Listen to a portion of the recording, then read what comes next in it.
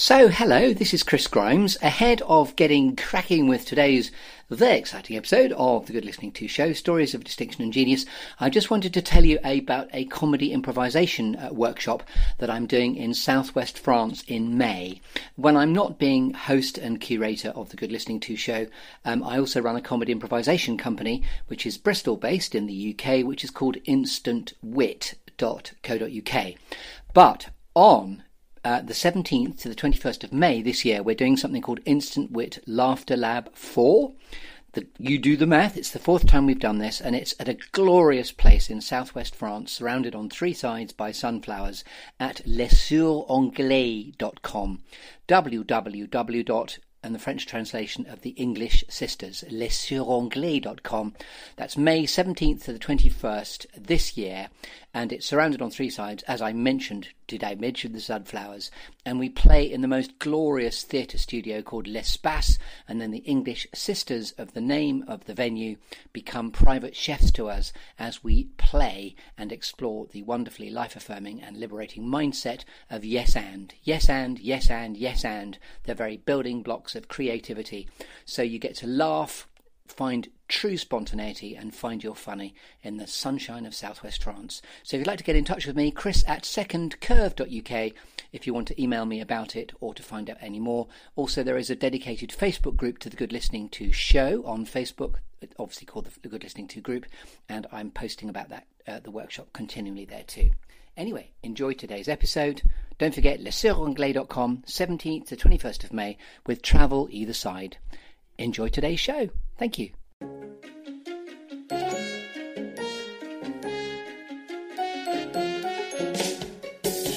Welcome to another episode of the Good Listening To show, your life and times with me, Chris Grimes, the storytelling show that features The Clearing, where all good questions come to get asked and all good stories come to be told, and where all my guests have two things in common. They're all creative individuals and all with an interesting story to tell. There are some lovely storytelling metaphors, a clearing, a tree, a juicy storytelling exercise called 5, 4, 3, 2, 1, some alchemy, some gold, a cheeky bit of Shakespeare, and a cake. So it's all to play for. So yes, welcome to the Good Listening To show, your life and times with me, Chris Grimes. Are you sitting comfortably? Then we shall begin. Ladies and gentlemen and people on the internet, on YouTube and Facebook, welcome to a glorious inception point where the Good Listening To show, Stories of Distinction and Genius, gets on the open road of becoming a live theatre show. Yeehaw! And here we find ourselves on the 3rd of February 2023 at the Egg Theatre in Bath. There's just non-stop opportunities to just go happy, which is great. And talking of stories of distinction and genius, it is my immense and great pleasure to welcome a dear friend of mine to the stage.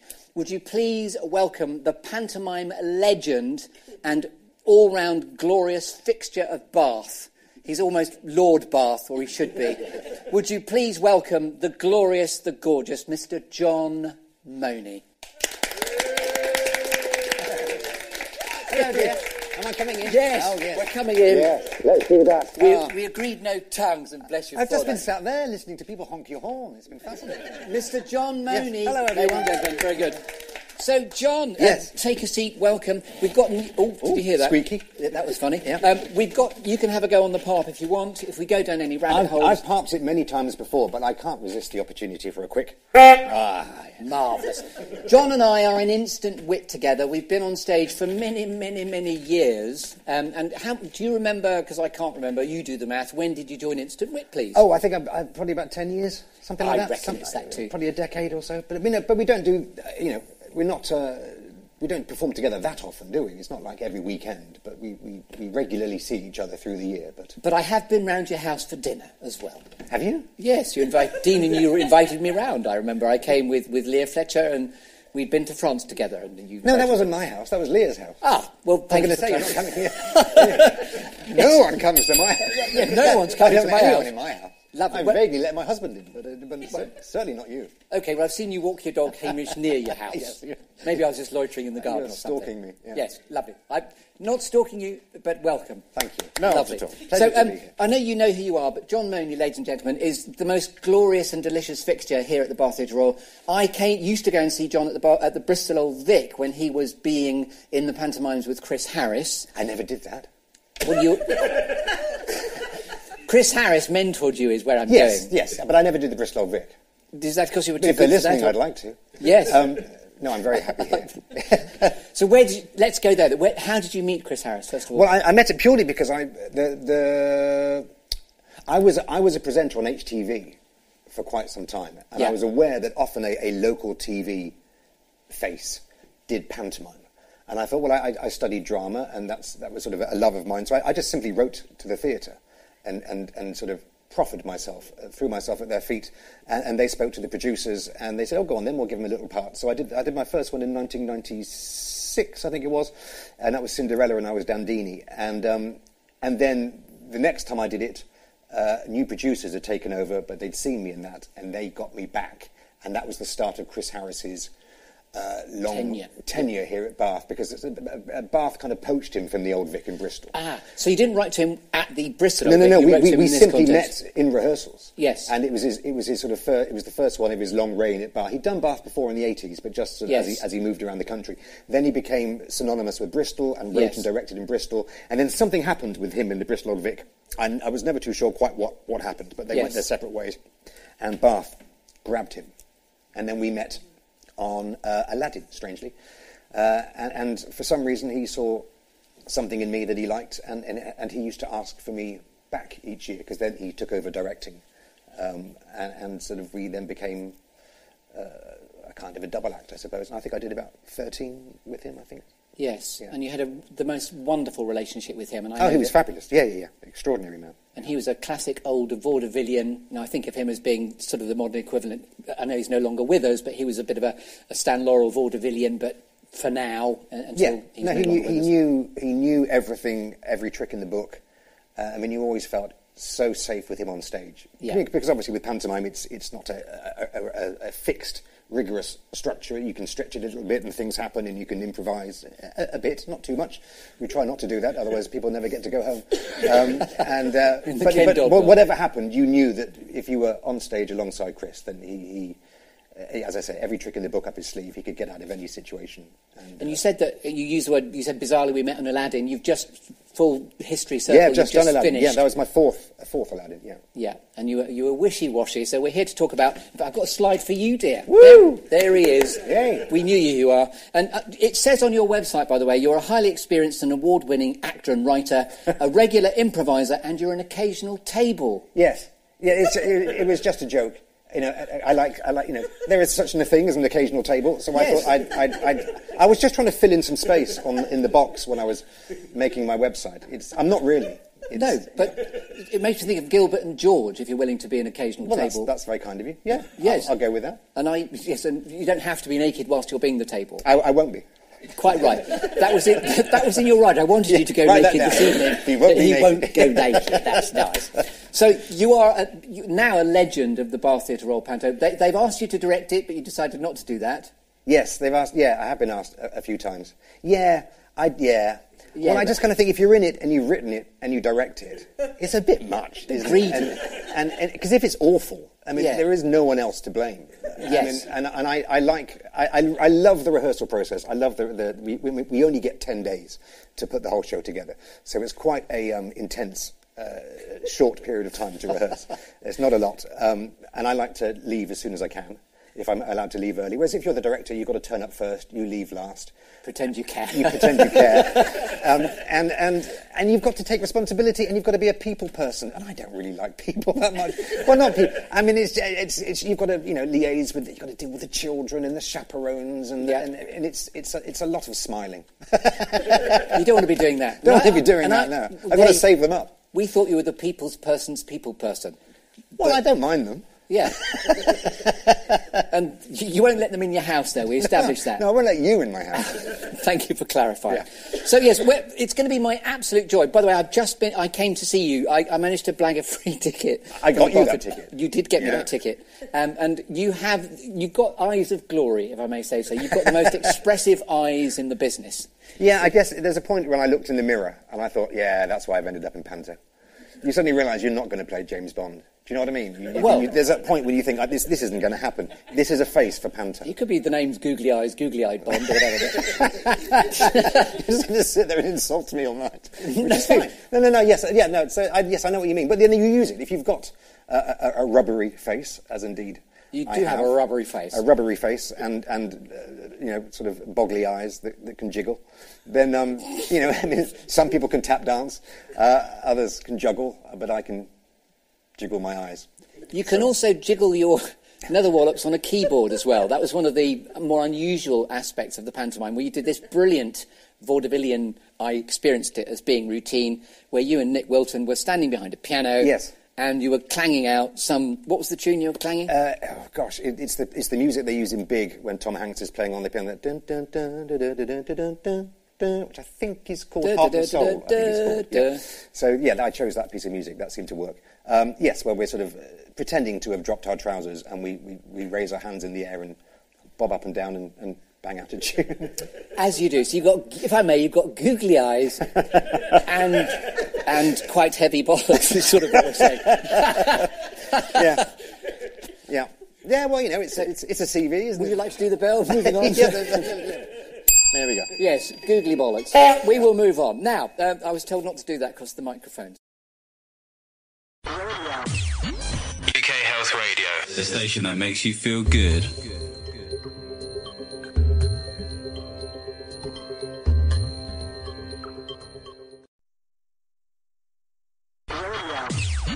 UK Health Radio, the station that makes you feel good.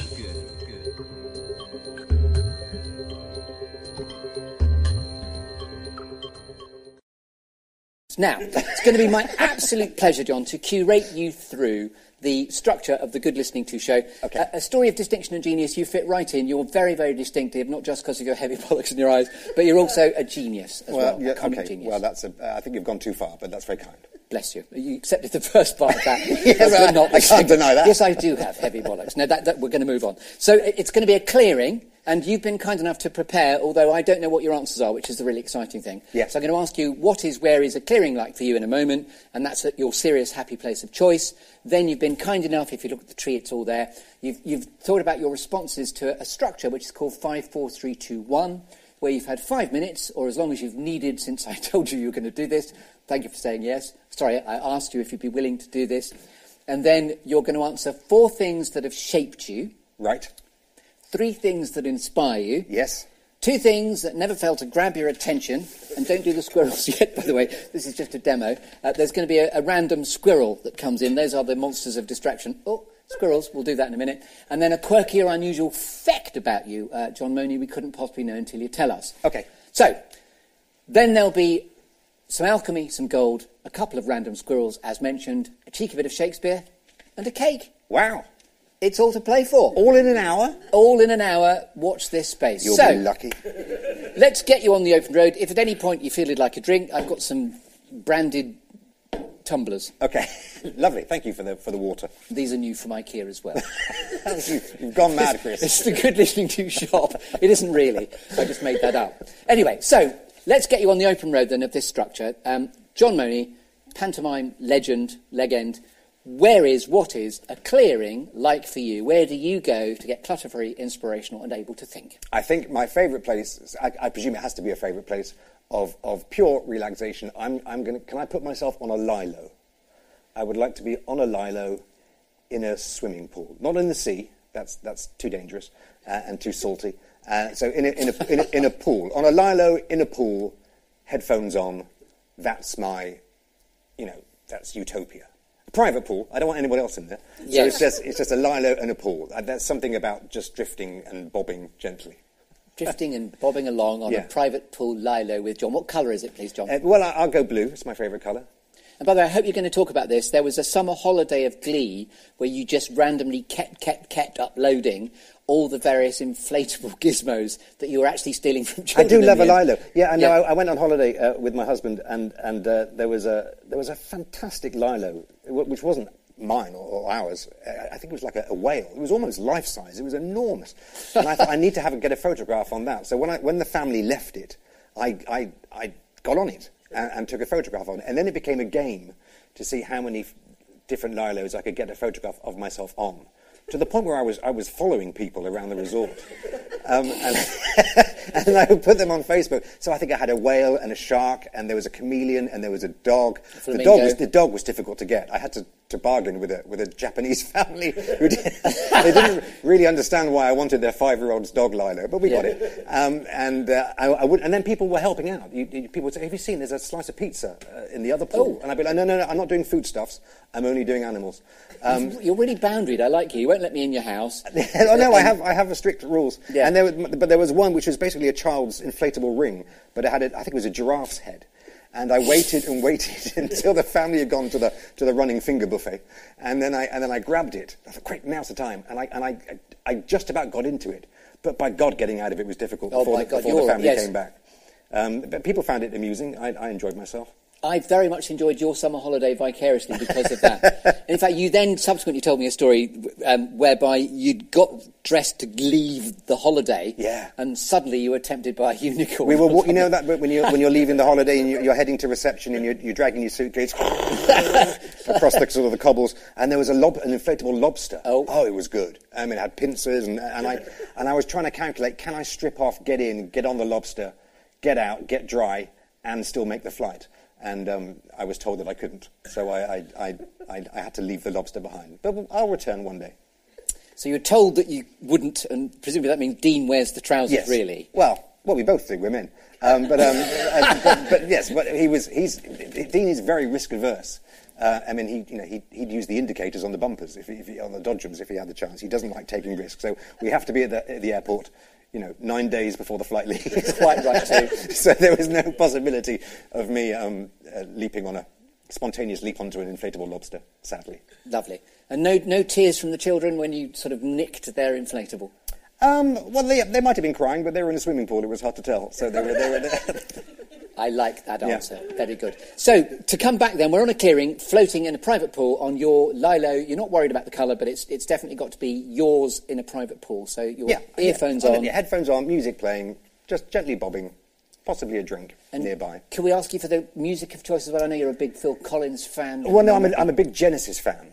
Don't mind Phil, it's really Genesis. So it would be 70s Genesis, not the more popular stuff. I'll be listening to a 12-minute Mellotron solo with different time signatures. It'll be something really about goblins and elves. It's not particularly Trick of mainstream. the Tail, I'm thinking. Trick of the Tail, 1977. Yes. Yeah, one of the best. Yeah, yes, that's what I'll be listening to. I'm going to interrupt your revelry on your Lilo by arriving with a tree now. And I'm going to shake your tree to find out how your these are storytelling apples. Okay. How do you like these apples? Love them. Would you like an apple? So we're going to crunch on your storytelling apples. Don't eat it, it's a prop. Oh. Okay. Oh. There is a third one, but comedy rule of 3, I've got 3 apples. Yes, how do you like these apples? Thank you very much. So I'll put that there in the middle. So the metaphor is we're going to crunch along. I haven't smelt them myself. Well, you must. Nothing to report. So yes, this is now the storytelling apples of the 5 minutes to have thought about. 4 things that have shaped you, 3 things that inspire you, 2 things that never fail to grab your attention, and then a quirky or unusual fact about you. So over to you to crunch along on your apples. 4 things that have shaped you, John. Oh, God. Well, 4 things that have shaped me. I struggled to think of 4, but I'm going to have to go with parents, obviously. I presume everybody says that. That would be odd, would it not, if people don't? A lot do, but in different ways and for different reasons. Well, I think you've got to, because, I mean, you are a product of your upbringing. There's always that sort of nature-nurture argument. But yes, I can see bits of my dad and my mother in me. I got my sort of dad's wit, I suppose, and my mother's anxiety. So that's the perfect combination. That's the combination, which therefore tries to make you into some sort of comic actor, I suppose. So yeah, they've certainly shaped me. Lovely people that they are. So that's one. Mm-hmm. Have I done them now? Can I Yes. move on? Right, fab. And they're still with us. They are still with us. My Yeah. mum sadly has dementia. So, in fact, I was sitting with her this afternoon because Dad had to go and do some things, so I had to go and sit with her, which was nice because it's difficult but she's it's tough. But yeah, I spent a couple of hours with her, a couple of games of Connect Four with her this afternoon, and I don't let her win. And was it about 2 years ago when they went a bit feral at a time that was quite strange for you because they went in a big Winnebago and went very, very, very far away? They retired and they had like a motorhome and we knew that Mum was sort of, her condition was deteriorating, and then they thought they would do one final trip and Dad would drive all the way down through France and down through Spain to the south of Spain and then stay there for 2 or 3 weeks and then drive all the way back. But they'd be gone for sort of 10 weeks or something. But it just terrified my sister and I that if something were to go wrong, yes, that we couldn't get to them quickly or get them back. And I think Dad fell ill on that occasion and had to go into hospital. And then Mum can't remember who he is or where they are.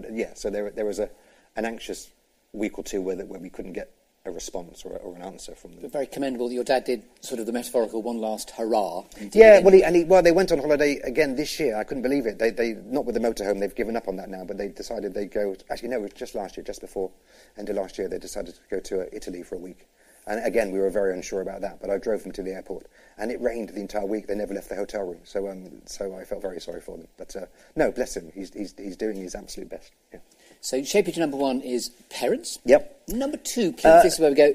Cashier number two, please. Number two would be, well, I suppose amateur dramatics. Or I was quite an unhappy teenager.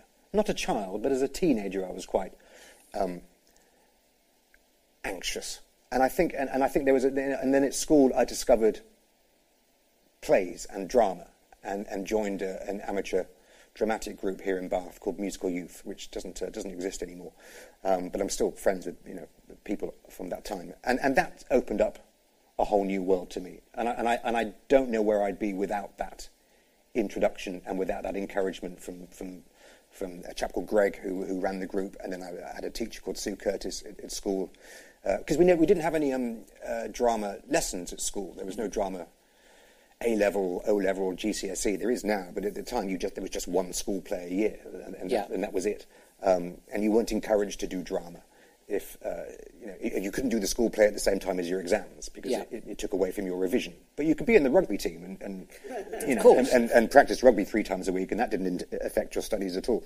So the school I went to King Edward's School in Bath, and they sort of churned out doctors and rugby players and solicitors with aplomb, and I remember saying, well, I'd like to be an actor, and they just looked at me. I mean, they had no idea what to say to that or what advice or guidance to offer. And I've been back since, and they've now got the most glorious drama facilities and studios, and have got a good name for the arts. So things have changed, but at the time it was very much, you want to do what?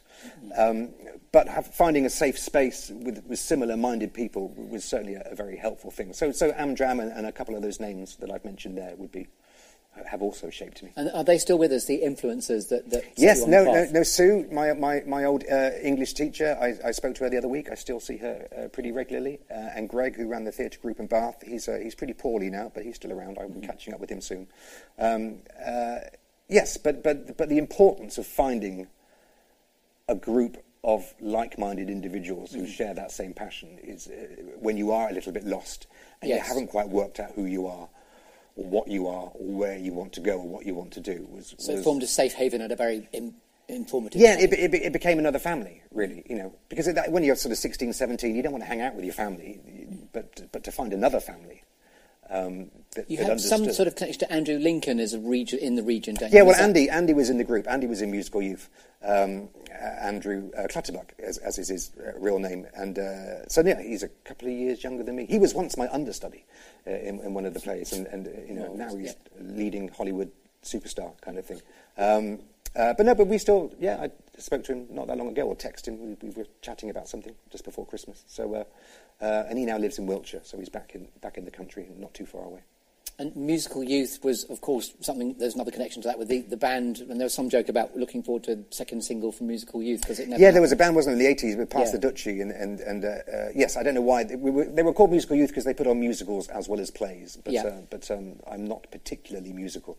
I would always. And is that still going? Musical Youth? No, they don't exist anymore. Yeah. But the Bath Amdram scene has exploded over the years. There used to be there were two groups like rivals, like the Jets and the Sharks. But now there's and you are either in one group or the other. Yeah. And now people seem to move from one group quite fluidly. From do a show with them, and then I go do a show with that group. But at the time there were turf wars.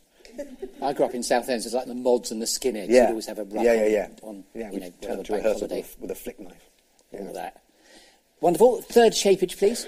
Well, surely that counts for a couple. You can have a couple. That's fine. So you're saying you'd like to move on, aren't you? From that? Well, no, I don't. I struggle to think of which. And does that sound weird? I had a. I'll go with. I saw a therapist for a while, which I know sounds odd, but I've had a few battles with mental health over the years, so snooze, I know. But there was a therapist that I saw for quite some time, and they were pretty important. Yes. Yeah. So they've shaped me, I guess. And you mentioned when you first described your mum and dad, you got your sense of humour from your dad, and then a slight anxiety from your mum. So there's that sort of. Then you move into the world of theatre. Yeah, well, no, I will. If it's a storytelling thing, and I think you know this story, but I think it's a good story, and because I remember mentioning it to you. But the very first time I went to see this lady, I didn't want to go. I was not a happy bunny, and I can't have been made to go. It's difficult to remember, but I was certainly there, not particularly voluntarily, and I sat there for this introductory session, and I was very monosyllabic, and I was feeling very low. And I remember at the end of the session, she said, so have you got any questions you'd like to ask me? And I said, yeah, how does a carburettor work? And I don't know why I said it. I don't know. I was just being obtuse and awkward, I suppose. And she sort of smiled benignly and said, well, I'll see you next week. And I sort of got up and left. And sure enough, I went back the following week, and I sat down, and the very first thing she said was, okay, so a carburettor evenly mixes the air and the water and displaces it over the surface. And she gave me a dictionary definition of what a carburettor does. And I thought, I like you. She truly listened, yes. It's sort of, because if you're ever having to see, or if you ever do see a therapist or some sort of counsellor or whatever, it's so important to have a connection with them. You know, if you don't like them or you don't, then the shutters come down and the wall goes up and you're not going to tell them anything. But from that moment on, I thought, well, I trust you, I like you. Yes. And I saw her for quite some time. And then I moved away and I had to leave that mental health authority. So I didn't see her anymore. And then about 10 or 12 years later, it was quite some time later, I was at the theatre doing pantomime, and there was a letter came for me. And it was asking me and other members of the cast to go and visit, strangely, a dementia ward in Bath, to go and spend some time with the dementia patients. And the name at the bottom of the letter was the same name as the therapist that I'd seen. And my heart sort of beat quicker because I hadn't heard that name or that. Because you have a strange relationship with these people. You don't want to meet them in the street. They know everything about you. Yes. And I thought, oh gosh, it's her. She's obviously changed fields slightly or moved somewhere else in the NHS. And I thought, well, I want to do this. I want to go. This is way before my mum's diagnosis, but I thought I'd like to do that. I'd like to go and hang out for an hour or so and have a cup of tea with these people and see if we can, help. And it was just me and Nick Wilton, who plays the Dame, has done since Harris's passing. And so we turned up early for work, and we put on our costumes, and then somebody from the theatre drove us up to the hospital. And I hadn't said to them that I know this lady, and I wasn't going to pretend that I knew her. I thought, no, does she remember me? I remember her, because there was no mention of it in the letter. So I was quite uptight about the whole meeting her again. And we met, and she sort of gave me a hug, and there was a sort of slight exchange of, don't say anything. I don't know, it was just odd. But anyway, I was chatting to these patients and their carers, and that was lovely. And then we sat down for a cup of tea, and she came round with a trolley, and she came round behind me, and she put the the cup of tea down in front of me. And as she did, she just whispered in my ear, "How's the carburettor?" And I said, "It's okay, thanks." And she just sort of gave me a little squeeze on the shoulder. And that was that. But she was important. Yeah, she played a key role in it at a difficult point. So I'll add her, nameless as she is. And I think the sort of mantra of "how's the carburettor," is that something you always check in on your own mental health with now because of that sort of... No, not really. No, that's something very much just tied to her, really. I mean, I don't know why I asked that question at the time. Yeah. I don't know where it came from. But, yeah, no, it's not something I sort of return to. It's just... But it was. I think it just showed her compassion and how good she was at her job. Yes. That she remembered. Yeah. That she remembered the obtuse to bring you back. Yeah. in, No, it was very touching at the time. Yeah. Yes. Lovely answer. Okay, now we're on to 3 things that inspire you. If there's any overlap, that's completely fine. But 3 things that now inspire you. Well, we'll go with music. Got to be music. Again, surely everybody picks music. I don't know. I mean, it's just such a mood changer. I mean, I've always got music playing in my dressing room before a show, some sort of funereal march. Something relatively up tempo. Music is it just changes. It changes your world. I think. I mean, more than books or poetry or art. For me, music is that instant. It's an instant fix, or it can be. And sometimes if you're feeling sad, you want to wallow in it, and you'll put on some really dreadful, dirgy, sad music. You'll put on some James Blunt and wallow away and drown in it, or not. But yeah, some sort of so music will be something that inspires me. Strangely, sporting achievement, and I am the world's least sporty person. Let me list to you. I have been rescued skiing. I have been rescued orienteering. I have been rescued swimming twice. I did the long jump at school and was taken to Swindon Hospital with heat exhaustion. I've been rescued canoeing, and I have been rescued abseiling. Yeah, I think that's it. I am not a sporty. I think people obviously like you. They keep saving me. They keep rescuing you. Yes, I know. Yeah, abseiling. I just leant back too far, and I ended up hanging upside down on this cliff face. And they just had to sort of winch me up in front of the whole school. It was God. Yeah, I was always the person picked last for the. Actually, no, second last. There was one person worse than me. So when I see, and I like sport, because I see sport as drama. If you watch a football match, if it's dull, switch it off. But if it's exciting, it can be darts, it can be snooker, it can be tennis, it can be rugby. If it's exciting and it's drama, and there's an underdog, and there's a villain, and there's whatever, there's controversial decisions, it's brilliant. But when I see Andy Murray the other week in the Australian Open, I mean, my God, that level of determination and drive, which I don't have. I'm not a very driven individual.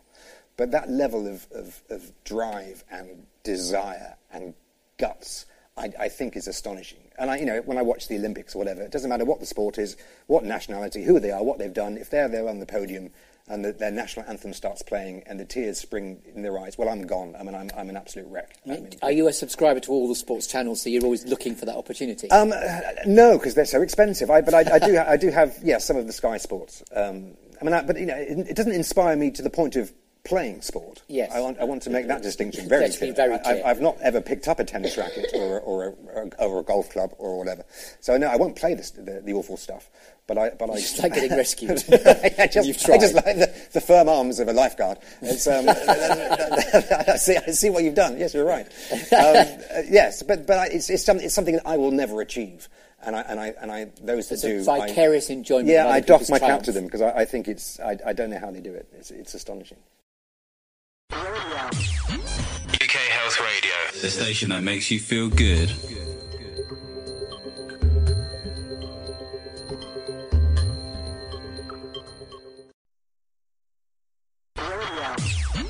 UK Health Radio, the station that makes you feel good.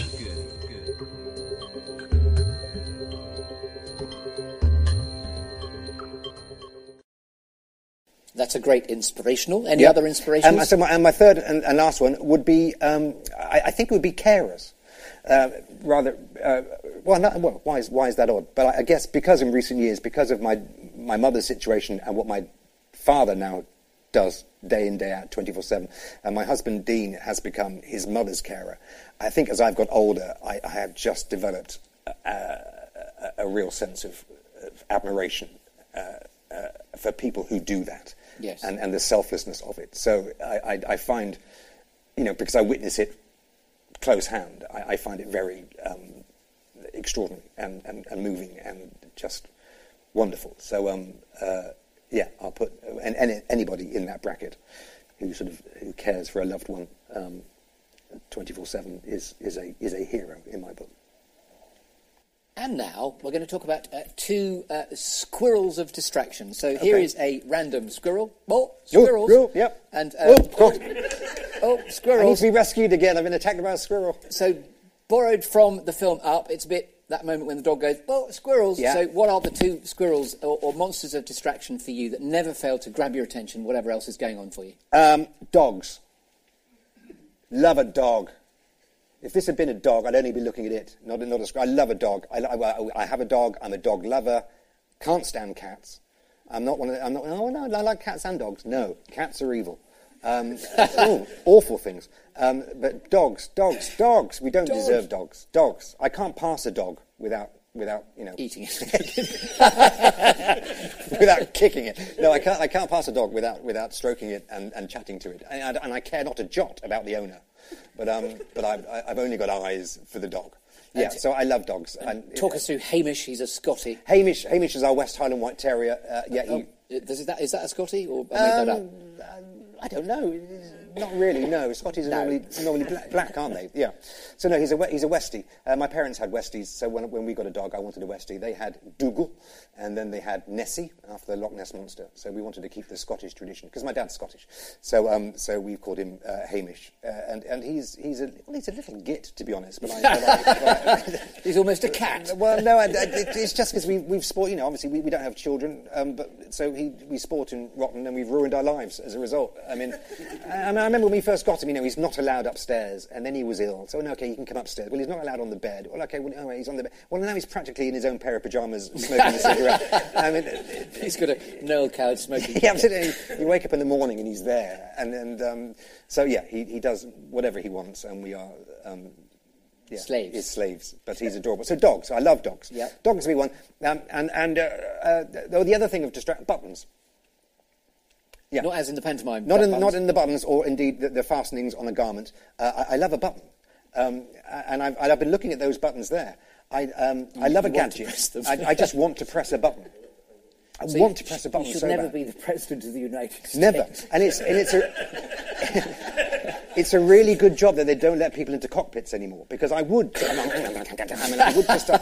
But when I used to work in television, I loved the gallery. The gallery with faders and buttons, and then they lit up, and then you pulled those down in like recording studios. Yeah. I find those places fascinating. In fact, when we arrived here this evening, the first thing I did was gravitate towards the desk. It's buttons. And you played with Peter Slider. I did. I love a button. Yes.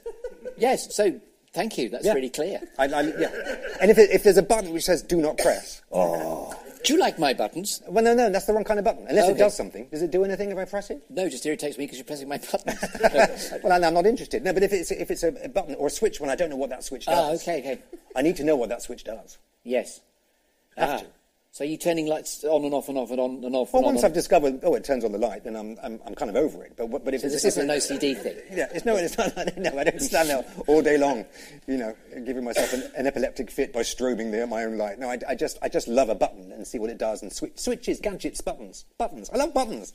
Get into your head, man. I like a button. He likes a button, and you are buttons. You have been buttons. Many times. I have been. You see what I did there? I did. Lovely segue. Yes, no, I have. And buttons is the best. Buttons, I think, is my favourite panto character. And in fact, I think, coming full circle, that's the first time I ever saw you in pantomime with Chris Harris. I know that it wasn't Bristol Vic, it was the Bath Theatre Royal. You clarified that, but it was you were buttons. Yes, buttons is a nice part to play because all the other parts of Wishy Washy and Silly Billy and Idle Jack and Muddles and whatever else, they're basically the village idiot. Typecast again, dear. Yeah. But Buttons Buttons is in love with Cinderella, and that love is unrequited. And so there's a whole other layer to him, and you can play with that empathy with the audience and that rejection and get sympathy. By the way, our word cloud will be saying buttons at the moment. It's brought to you by the word I've said buttons. it far too many times. I'm hoping to get sponsored by Cadbury's. Yeah, that's what it is. So he's a nice part to play because there's just a bit more material as an actor to work with. Yeah. And now the one is a quirky or unusual fact about you, John Monie, we couldn't know until you tell us. Well, I don't think people will know this, and why would you? But I have sung backing vocals on the Wurzels albums. You see, you didn't know that, did you? And I can tell by that ripple of fascination. That had a plural, that albums. Oh yeah, I did more than one. I was asked back. Actually, no, I don't think I was asked at all. It was. You stalked the Wurzels. No, it was a friend of mine. We did it for my birthday present. I mean, it's a strange birthday present. A friend of mine knew the producer and keyboardist for the Wurzels, and they were doing an album, and they were looking for some people to sing backing vocals, because you didn't really need to be able to sing. You just had to sort of put on a West Country accent and sit in a combine harvester and go "War" and make all these noises and sing bits. And she said, "Well, we can get a group of friends together. We'll do it for John's birthday. It'll be a surprise."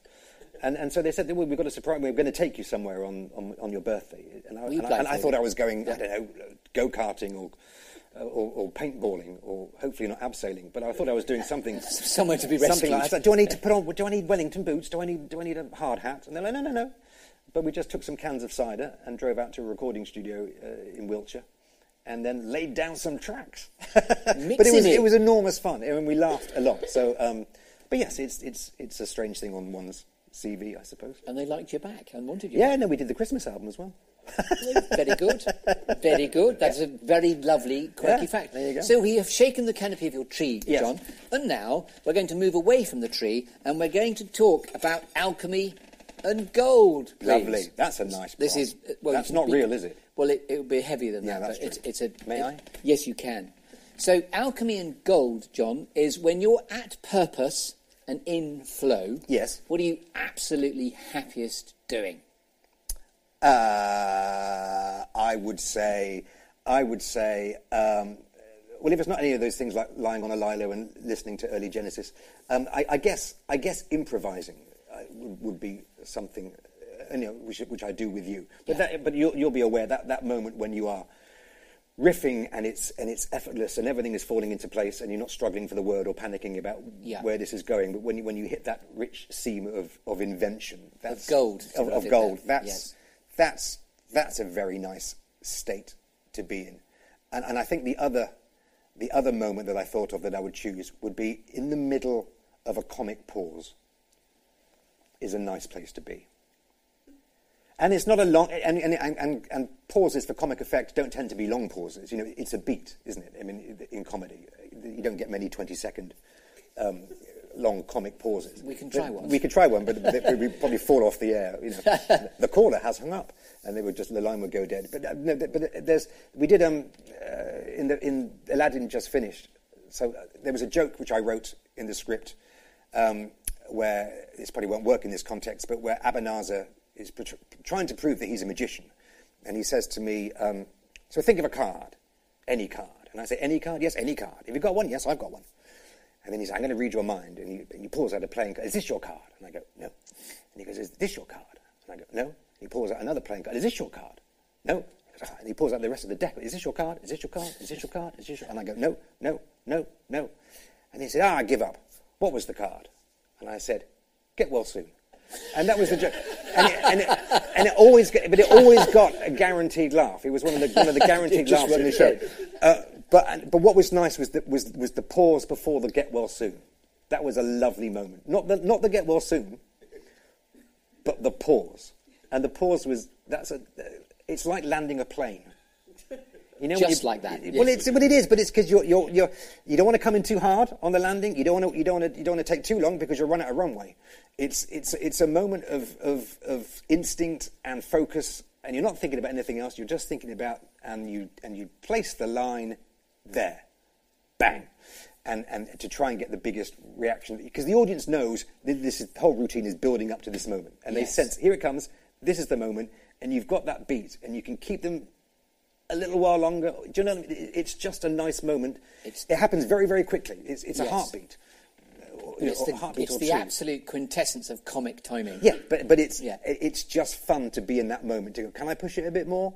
Have I waited too long? It's just, and that's all I'm thinking about at that moment. Nothing else is in my brain whatsoever. But it's just a nice moment. Lovely answer. A bit wanky, but it's nice. Yeah. No, I liked it. Okay. And now I'm going to award you a bit of cake, Woo! John. So I'm going to throw this at you. So it's a literal cake, but I'm going to talk about a metaphorical cake now. You'll see where I'm going with this. This is another multi-layered cake storytelling metaphor. Hamish would love that. You can't have it. Okay. I need it for the show. Dear. Okay. So you're going to get to put a cherry on the cake. Yes. And this is now stuff like... So first of all, do you like cake, John? I do like cake, but I'm pleased to see this has a lot of cream filling. I've got a very dry palate. Have you? Yeah, I take after my father. If my father has a bit of cake, I would often hear him say to Jane, my mother, Jane, I need to wet it up a bit. That was his phrase. I need to wet it up a bit. It's a strange, which you don't ever really want to hear your father saying, but that's what he used to say at the dinner table. And so he would need some cream or some custard or some ice cream or something because the cake would be too clacky. And I'm the same, too clacky. So it has to be airy and have a lot of cream or custard or Wet ice it up cream. a bit. Yeah. But that seems okay. So yeah, cake's fine. So using that metaphor, it's now what's a favourite inspirational quote that's always given you succour and pulled you towards your future? And it could be what's the best piece of advice you've ever been given? We had a bit of a riff about this yesterday. Yes. I don't know if you're going to go I'm not what's gonna the go best piece of advice you've ever been given? And then we're going to ramp up eventually to a bit of Shakespeare where we'll talk about legacy and how you'd most like to be remembered. But I'm going to get to that slightly differently. Okay. So it's open to you to interpret. So first of all, let's go with your favourite, an inspirational quote that's always given you succour. I don't like them. I don't like inspirational quotes. But people who put inspirational quotes all the time on Facebook, I will block them. Yes. I will just... I mean, they sound nice, don't they? But it's things like, don't wait for the storm to pass, learn to dance in the rain. Well, that's ridiculous. You'll get hit by lightning. I mean, it's just nonsense. What's the other? Live every day like it's your last. I mean, if we all did that, it would be chaos out there. Absolute mayhem. Nowhere to park. Running around like headless chickens. Yes. You can't live each day like it's your last. So they always sound nice, but I always find them a bit... Yeah, so I'm not... the one quote I do like is George Bernard Shaw's, which is never wrestle with a pig. You both get dirty and the pig likes it. I like that quote, but I don't think it's particularly inspirational. No, I liked it and I found it inspirational. Oh, wow. I liked I'm annoyed. So let's go with the best piece of advice you've ever been given. Don't put lemon juice in your hair. And I didn't. That if I could go back in time, I went on holiday and I wanted my hair to be blonder, so I tried to use Sun-In, which is this sort of chemical, and it did nothing. So then I thought I'd do Sun-In and lemon juice. Oh. And it still seemed to do nothing. So I really went for it, and then I just bang, wallet went bright orange. Whoa! And is that because of the chemical reaction with the other stuff and the lemon? Yeah, it was just horrendous. So if I could go back in time and give myself... Is that what you're asking? If I could give myself some advice, or was it just any advice? Oh, that's the next thing. So I've done the wrong question. No, that's great. The best piece of advice is don't put lemon in your hair. This isn't live, is it? Yeah, so if I could go back in time... We can edit this out. If I could go back in time, I would say don't put lemon juice in your hair, because it was humiliating. People tell me they liked it, but I could see in their eyes You went orange, you said. It just went bright. You remember Beaker and the Muppets? It was that sort of... He's my favourite Muppet. It was that shade of orange. I mean... Congratulations. Well, thank you. So, yes, that's what I would go back and tell myself. But a good piece of advice given would be look up. Okay, pourquoi? Well, just because because you notice more. I spend a lot of my time head down, walking. When you're walking around town, head down, elbows out, keep away, whatever. Do you know what I mean? I'm sort of not an angry person by any means, but somebody I remember saying, look up more. And because there's things you just don't notice, either in architecture or in the trees or in the sky or whatever. So we spend a lot of our time looking down here, but just look up a bit. That is a nice answer. I was thinking look up because of the comedy of a piano falling on your head, but actually it was more about look up to appreciate. It was more meaningful than the nonsense you were spouting. Thank you very much. What would you offer yourself? I'll start that sentence again. We can edit this as well. Yes, in English? Notes? Yes, now conjoining with English. What notes, help or advice would you proffer to a younger version of yourself? Well, that's the don't put lemon juice in your Oh, hair. it's the That's same that thing. one. Yeah. Yes, you've got me on a technicality there. Yeah, It's the same. yeah, It's meant to be different. Yeah, you've been gripped in the jaws of reason. Sorry. Lovely. Okay, we're going to get to some Shakespeare, but instead now we're Yeah. going to get there through this moment, which is now with Queaky Comedy Show. This is called Pass the Baton, please. Okay. So pass the golden baton. Right, thank So I'm you. going to give that to you. So who in your network, amongst those that you know, would you most like to pass the baton on to keep the golden thread of this construct going? And to John do this Monie? sort of thing. Okay. Well, I would have picked obviously Chris Harris. He would have been my number one choice. He's a fascinating man. So obviously, sadly no longer with us. So I will suggest Nick Wilton because who is a wonderful pantomime dame and cut from a similar cloth to Chris Harris. In fact, it was Chris Harris that inspired Nick to be a dame. Nick saw Chris play dame, and that's when he thought, I want to do that. Which is why I think he's been a good fit for Bath. So, but he had a whole career before panto. I mean, he won the Edinburgh Award for comedy, and number 73, the kids show with Sandy Toksvig and Jasper Carrott in the 80s, live on Saturday night. He was part of his troupe, and he's written comedy and stuff. So he's a fascinating chap.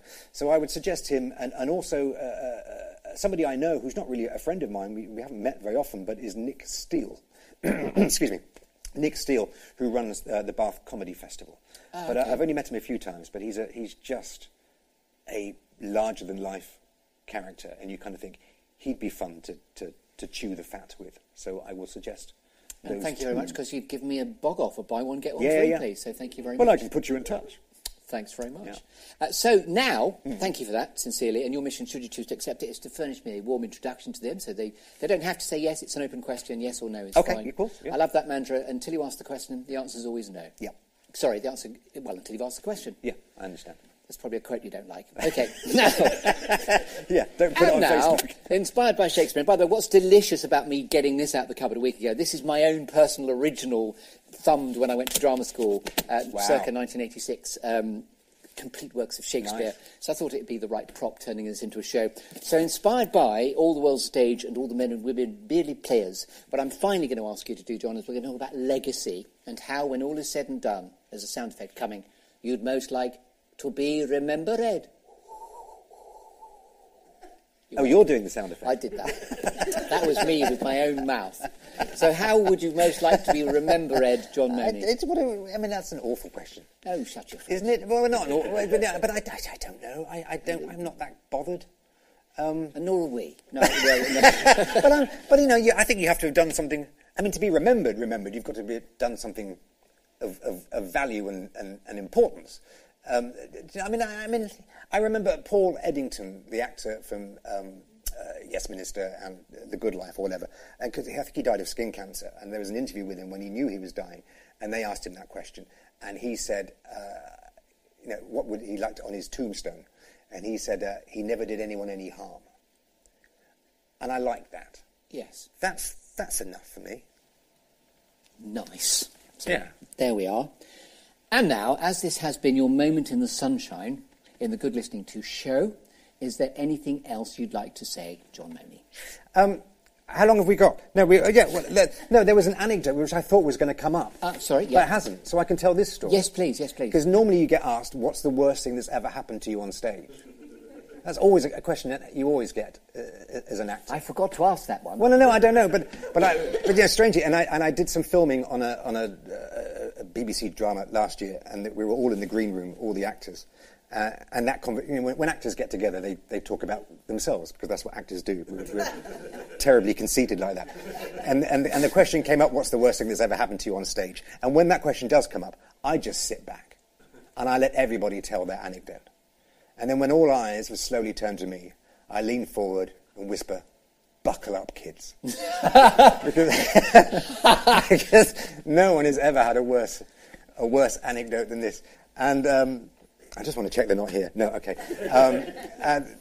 It was in pantomime, and this is only funny now. It wasn't funny at the time. I want to stress that. It wasn't funny at the time. I'm making too much of this. But it was, towards the end of the pantomime, we do something called the song sheet, which effectively is a front cloth routine where we get some children out of the audience, and its sole purpose really is to change the set behind into the big finale walk down. And we get these kids from the audience, they're picked by the ushers in the stalls. Sometimes the parents ask, sometimes we have to find them or whatever. And they come up on stage one by one, and we have a little interview and we do a song. And we normally put the cutest child. Were you there that night? So you're laughing. We normally put the cutest child at the end, either at the beginning, either first or fourth, because they get all the ooh factor, the ooh and ah factor from the audience. So these 4 children are coming up on stage, and at the front was this 4-year-old girl, and she was very lively. She'd been at the Haribo. She was flying, so my attention was solely on her, because there's cables and there's pyros and there's lights and there's an orchestra pit, and so I was really watching her. So she comes up first, and then there was a slightly older girl, I think, behind her, and then rather bizarrely there was an older lad again, probably about 8 or 9, and he was strangely on crutches, but he was doing fine. He was fine, so he's there. And then there was another boy at the end, and so I got the 4 all lined up, and I went and chatted to the little girl, and I do my usual questions about, hello, what's your name, and how old are you, and are you married, and all these sort of set lines that you have up your sleeve. I had a chat with them, and I had a chat with the next girl, and then I turned to the lad on the crutches, and I said, so, what have you done? And that's when I noticed he only had one leg. You see? Now you know why it was my worst moment on stage. Now, in my defence, he had a pair of jeans on, but there wasn't a lot going on in the left jean, which I hadn't noticed. He had a pair of trousers on, but I sort of said, "What have you done?" Because I presumed he'd sprained his ankle or something, playing football or skateboarding or something like that, or abseiling. And I said, "So what have you done?" And he never said a word the entire time he was on stage. Because some kids, when they get on stage, they go a bit nil by mouth. The lights hit them and they clam up. And he never said a word. But I said, "So what have you done?" And he just sort of grinned benignly at me. And that's when I noticed he only had one leg. And I felt the temperature change in the theatre. You felt that collective intake of breath. The air pressure changed dramatically. And my brain froze. It was a moment of absolute terror. I thought, oh my... And I couldn't... the duck on the water, but the feet are doing that. That's what I was doing, and absolutely panicking. And I thought, and I thought, right, get this back on track. So I went back to my questions. So I went, so what do you want for Christmas? And again, he just smiled and sort of just shrugged. And so I reached for my go-to line, which is a Chris Harris line. When I ask a child what they want for Christmas and they haven't got an answer, I pluck this sort of pre-prepared line from up my sleeve. And I said, socks.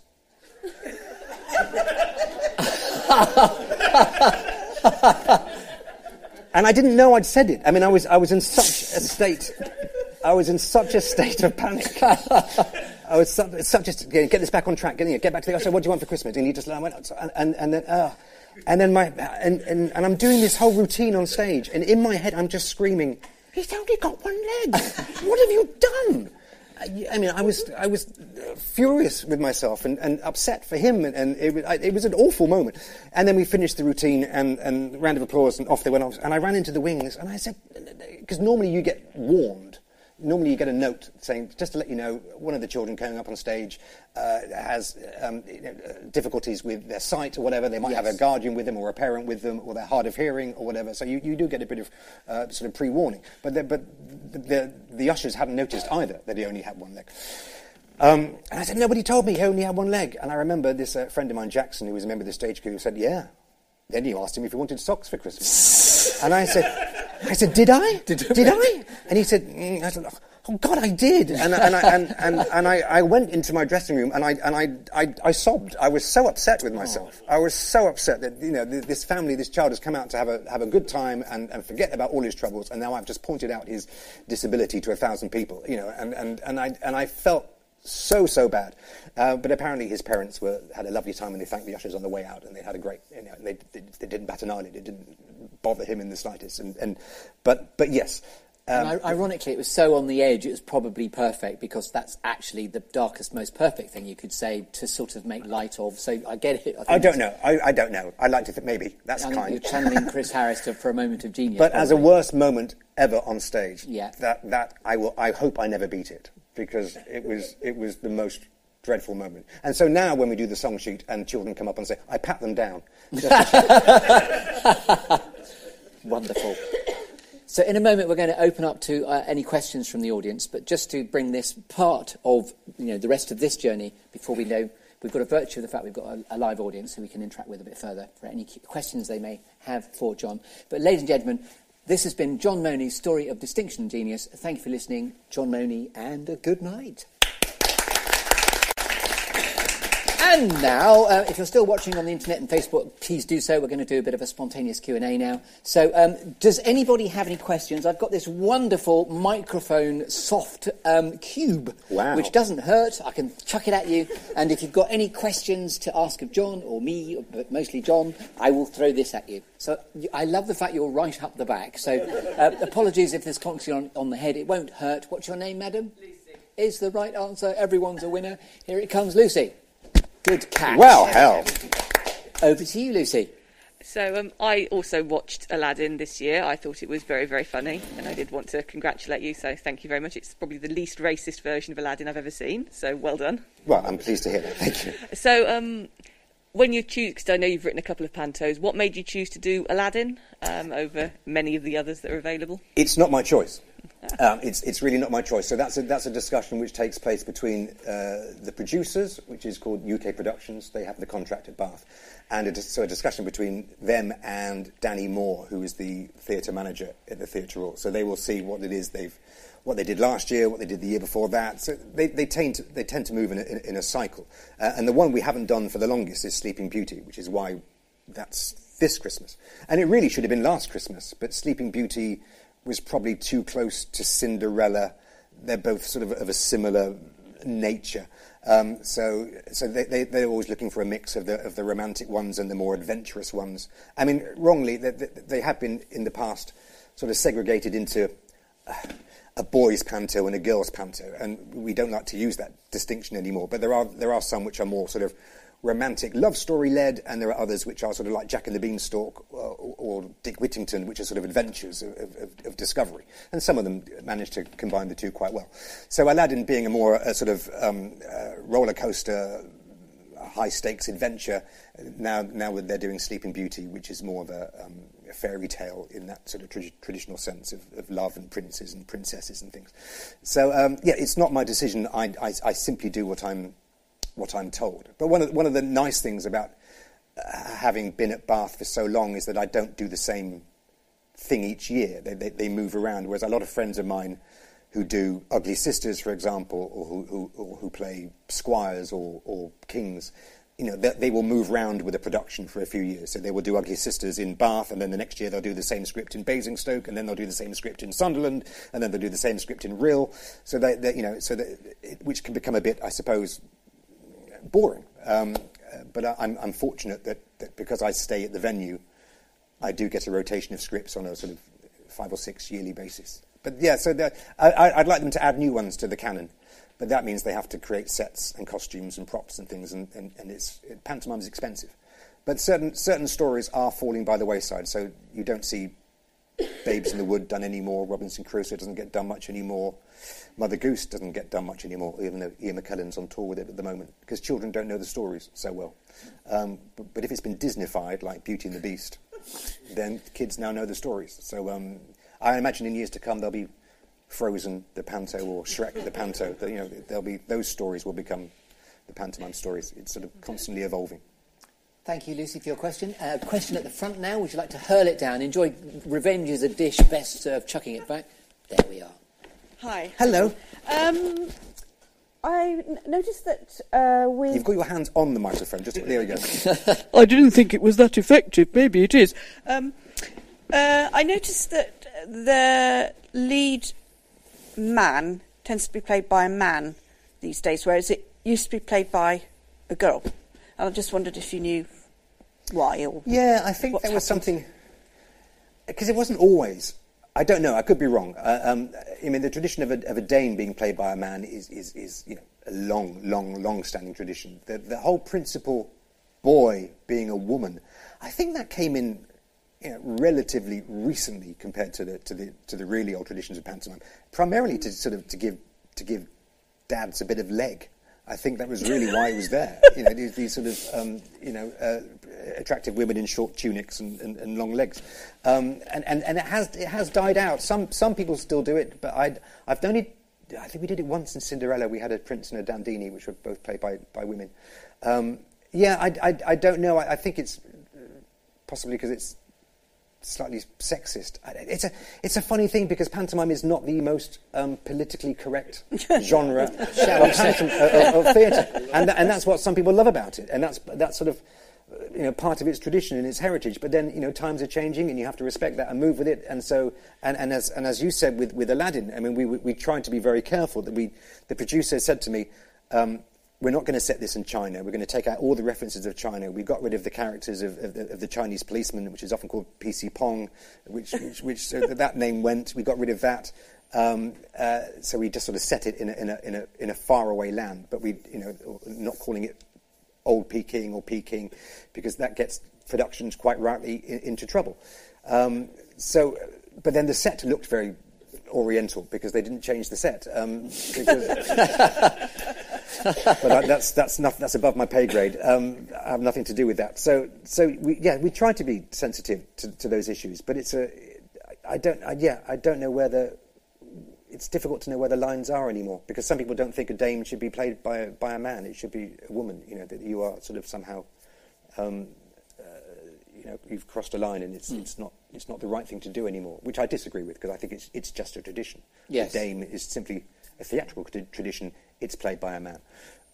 We're not trying to, As I say, Ian McKellen is doing that as they've just finished the production of Mother Goose. Yes, he's doing Mother Goose at the moment. It's on tour. Yeah. So I forgot what the question was. I don't know, but it doesn't seem to be the done thing anymore. I think Panto does go through sort of vogues and the amateur ones still tend to. Yeah, possibly because you don't get enough men in amateur dramatics. Amateur dramatics are always struggling for blokes. So yeah. Thank you. Thank you. Time for a couple more questions. If anyone else has a question. It was like an auction. You twitched there, but that was just you changing position. Madam, do you mind if I throw this to you? No. And what's your name? Cecily. Cecily. There we are. Wonderful Shakespearean name. You mentioned doing some work for the BBC last year or recently. I'm fascinated to know what we might see you in. Oh, well, that's been out. That's been and gone. So that was something called Show Trial, which, blink and you'll have missed me. I used to be a TV presenter many, many years ago for HTV, and then TV changed, and my career sort of slowly disappeared, basically. My bread and butter was regional television, and regional TV just dissolved, and ITV sort of amalgamated into one company. And reality TV came along, and it changed the game for presenters. You needed to be a celebrity now rather than just a presenter or an expert. And I sort of found myself a little bit in the wilderness for a few years, and it's only recently I thought, well, I'll go back to my roots and training, and I'll try and do more acting. I see pantomime as acting. Some people can be a bit sniffy about pantomime and see it as a poor man's genre of theatre, but I'm very defensive of it. I think it's a wonderful form of theatre and a very valid genre. But I thought I'd like to do a bit more acting, either theatre or television. So I've started just doing bits and bobs. It's a hugely competitive industry, and actors are 10 a penny. But yeah, I had a little role in something called Show Trial, which was on the BBC. It was all filmed in Bristol. And I did something for The Outlaws, which was Stephen Merchant's comedy. I popped up in that. And I think I'm popping up in something on... Is it Bridgerton you've done Bridgerton, as well? I'll pop up in Bridgerton next series. Ooh. Again, don't cough. If I may, you're criminally underutilised for your talent in what you're capable of. Well, tell bringing. my agent. I'll be on the phone to them tomorrow. Yeah, so whatever comes my way. Okay. Thank you so much, Cecily. I don't know if I can ever get this back to you. You didn't. Any more for any more? Oh, there's right up the back there. You're a temptress, so apologies again. This is dangerous. Get in. This is a good prop, chaps. Thank you very much. Good catch. Well done. What's your name, madam? Elaine. Elaine, your question, please. Yes. We've been coming to the Panto for quite a few years with our grandchildren, and they spend the rest of the year quoting it to us. I'm so sorry. And I just wonder how you go about balancing the stuff that's for the kids and the stuff that's for the parents, and the innuendo. Because they spent last year telling me about my amazing balls. Well, now that's how I want to be remembered. I've got an answer. I've finally found an answer. Yeah, well, firstly, I apologise for that. It's difficult. I mean, it's tricky. I mean, the wonderful thing about pantomime is it has the potential to be an absolute... in entertainment, the holy grail is something which is tri-generational. So it's something which appeals to children, parents, and grandparents. And it's the same in television. So if something like Doctor Who, or something like The X Factor, or Strictly Come Dancing, something the whole family can get together and watch, and it doesn't alienate any group. They all want to watch it. And pantomime does that, or can do that. So what we're trying to do, or I'm trying to do, is I'm trying to appeal to 8-year-olds, 18-year-olds, and 80-year-olds. And it's a very fine line to walk, and hands up, I don't always get it right. Sometimes I may push it too far, but it's difficult. But I'm also aware that it's, some people say that it's children's theatre. It's not. The Egg does children's theatre. If you want to see children's theatre, come to the Egg. It's for children. What we're trying to do in the main house in pantomime is for the whole family, for that whole age range. I'm never trying to offend. I never want to offend. I would be upset, and I would feel I'd failed if I have offended. But when it's 40 quid a ticket to sit in the stalls, which it is in Bath, it's not cheap, and I'm well aware of that. You have to provide something for the grown-ups and for the adults, especially as they're the ones who buy the tickets. They don't want to sit there for 2 hours and watch Peppa Pig. So I go through it with a fine-tooth comb to see if I've got the balance, to see if I've got enough silly, like the righto gag, which is a traditional pantomime gag where someone says, we're going to go do this, righto, and then we're going to go rescue the princess, righto, and then we're going to go kill the dragon, righto. Why do you keep saying righto? You're just standing on my right toe. And it's a ridiculous joke. But those are the kind of things the kids love. So you've got to make sure you've got enough of those, but then you've got the other ones as well for the adults. And I just try and find that happy medium. But it goes obviously through producers and directors who might say too much, pull it back a bit, or it's a bit too childish. Maybe we need a bit more. I think I certainly have pushed it more in the last few years than what Chris Harris did, because I felt it could go that way. Yeah. I felt there was room for it. But if we ever go too far, then we'll take stuff back out again, because I'm not so right. No. This is the script. If it doesn't work, or if it's too much, we'll take it out. By the way, there's a gag I so enjoyed about a riff on days of the week and washing what on which day, and then there was a payoff. Do you remember the riff I mean? Yes, yeah. So would you be kind enough? Because I just thought that was so brilliant. That was the joke. Well, yeah. It was just we do different clothes and fabric. We do different clothes, fabrics, and stains on different days of the week. Sundays are undies, Mondays are sundries, Tuesdays are shoes day, and Thursdays are furs day. Fridays are dry day, and Saturdays are splatter day. Happy now? And then he said, so what do you do on a Wednesday? Have a day off, mate. And I'd push the custard pie. It was just looking for a payoff. Yeah. But that's. And I love the technique of that, because I was there going, what's happening on Wednesday? Yeah. It's got everybody's thinking that. Yeah. So that's the idea. But yeah, so it's just a lot of thought, I guess. Yes. I mean, it looks thrown together. I appreciate that. I do try to put a lot of thought into it. Yes, I think they like the herd of elephants this time. Oh, the herd of elephants joke. Yeah. I thought that was great. Oh, no, that was what I said. Oh, look down there on the plains, a flock of elephants. And then Aladdin would go, herd. And I go, herd of what? Herd of elephants. Of course I've heard of elephants. There's a flock of them. Which I didn't write. I wish I had written that joke. I stole that from somewhere. So I can't remember where. Oh, I do apologise, sir. That's the very violent lady at the back. So, if we could now... Well, I've got it. While you're there. John, the last time you did Sleeping Beauty with Chris, the story was over by the interval, and the second half was full of the good old-fashioned panto gag routines. Is the next one going to be the same? Well, I haven't got as far as Act 2 yet. I'm on Act 1 at the moment. But you're right. Yeah, I'm trying to think. It's a strange one. I think what Bath does, or what we try to do, is a really good traditional story-led family pantomime. And Chris was always adamant that it's all about the story. The story is the most important thing, and I agree with that, and I try to pursue that ambition. I think sometimes if you go to see the bigger, more commercial pantomimes in some of the bigger venues where they get the big stars, it can be a bit more of a variety show where it's effectively a vehicle for the big name, and the plot can sometimes get pushed into the background, which I think is a shame. So I'm of the opinion if it doesn't serve the story, it shouldn't be in there. There's got to be a reason for it, why these things happen in these routines and these songs and dances. I mean, I'm aware that I think Brian Connolly did Cinderella in Bristol Hippodrome a few years ago, and he was playing Buttons, and he's rejected by Cinderella. And Cinderella says to him, "Are you going to be all right, Buttons?" And he went, "Yeah, I'll be fine. I'm doing 9 to 5 next in the West End." And they went into a big routine of 9 to 5, a full song and dance number. And it was basically an advert for his next show. Yeah. And that's got nothing to do with the story of Cinderella. So so we don't do that. So, but yes, some fairy tales are a little bit imbalanced between where all the action happens, certainly in Jack and the Beanstalk. But Act 2 is basically just an elongated chase sequence because everything's been done by the interval. So I will try to avoid that. But I do like to make sure there are a couple of traditional old routines in there, or one that we haven't done before. I don't think we're going to do the bench this year. No, sorry, I misspoke. I think we're going to do the bench this year. I don't know. It's not in there at the moment. It's not in there, but the producer likes it. He's like, it's like turkey at Christmas. You can't not have the bench. And I'm like, I can't think of another way of doing the bench. I'm out of ideas. So maybe we'll see what comes to me. This is the ghost in the background walking. Yeah, the bench gag, which is a hugely traditional gag. Yes. And I'm aware that people love it.